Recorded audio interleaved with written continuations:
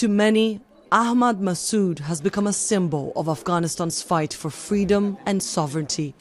As the heir of Ahmad Shah Massoud, a guerrilla commander who fought against the Soviet occupation in the 1980s and stood up to the Taliban when they first took over, the 33-year-old international politics graduate represented an alternative to Afghanistan's current reality. A couple of days after the fall of Kabul, you penned an op-ed for the Washington Post, and I quote, "I am ready to follow in my father's footsteps. Mujahideen fighters are prepared to once again take on the Taliban. We have stores of ammunitions and arms that we have collected since my father's time." What happened to that pledge, to that fight today? Where does the resistance stand as we speak today?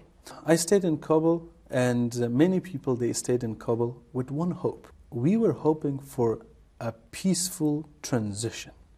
However, unfortunately, the collapse of the government, the miscalculation, and the intention of Taliban for not solving the problem of Afghanistan through peace and dialogue and wasting time, and to take it through the barrel of gun, it ended in that catastrophe.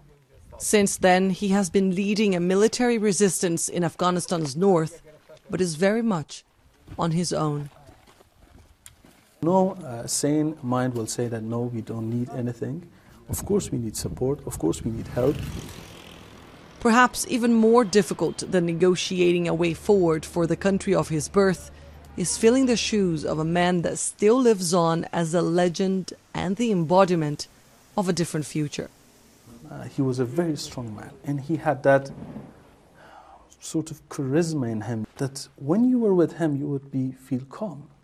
I remember very hard times came, and Panjshir was completely surrounded by the Taliban. They came and they wanted to capture. It was a very, very difficult time. But the people in Panjshir, they were happy, they were smiling. I was like, why? They had a sort of expression, Amr Saibas, it means he's here. They're like, oh, he is here. He will sort it out. If he managed to defeat the Russians, surely he can withstand all this pressure. He was like that. He was a beacon of hope. Annelies Borges, Euronews.